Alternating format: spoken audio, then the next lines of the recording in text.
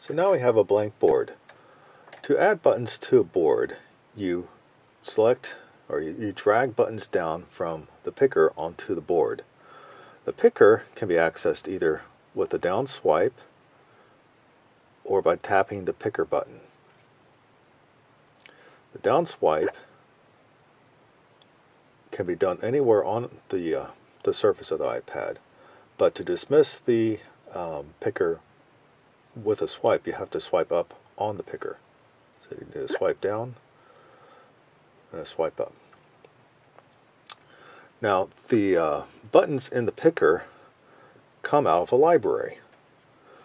The library that is shown in the picker is the library that you've last viewed on the in the library layer. Let's just switch to a different library.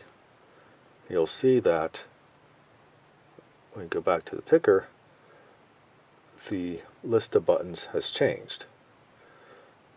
So you can take buttons from any library you want, and what's great about this is that now when you're selecting buttons from a library, you're not looking through a ton of